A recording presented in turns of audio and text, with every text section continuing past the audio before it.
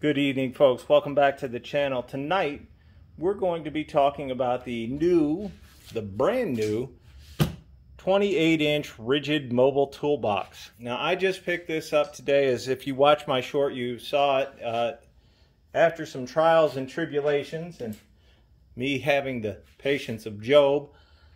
I picked this up. It was $60, so not a bad deal for a case that does come with, or can come with, extra attachments to it.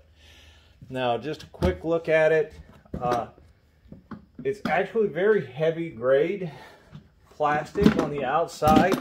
You can see it has a lot of ridges in here. Sorry, let me move that up for you a bit.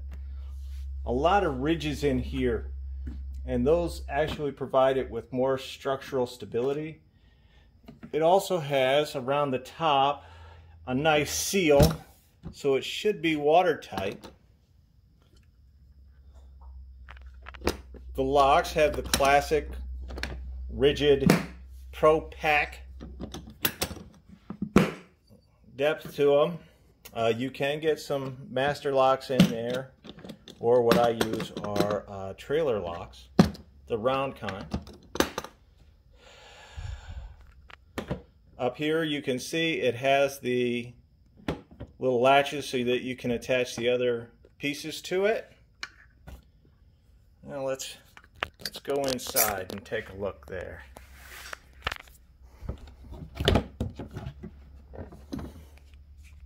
So it comes with a little toolbox tray. It's probably 10 to 12 inches long. Not bad depth, not great depth. Probably 4 inches, 3 inches, somewhere in that neighborhood. But it is very roomy inside. Because of the smaller wheels on the outside, you actually end up picking up more space in the side. All in all, it's pretty nice. I am very happy with it. And you guessed it, I am on my phone tonight. Normally I set these things up and I take my time doing it, but unfortunately we had an incident here at the house where, while I was gone getting my groceries today, someone decided to break in to my home. So fortunately they didn't take my tools, which is kind of weird because you would think if they were after drugs or drug money or whatever, guns and tools would be the first two things to go, and yet 27 guns still remain in the house, and more tools than I care to admit. None of them are missing. So kind of at my wit's end of what's going on. And yeah, I don't want to get into it.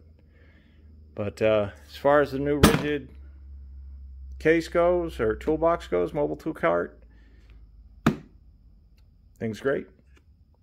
I'll fill it up and let you know how it performs. Y'all have a great night.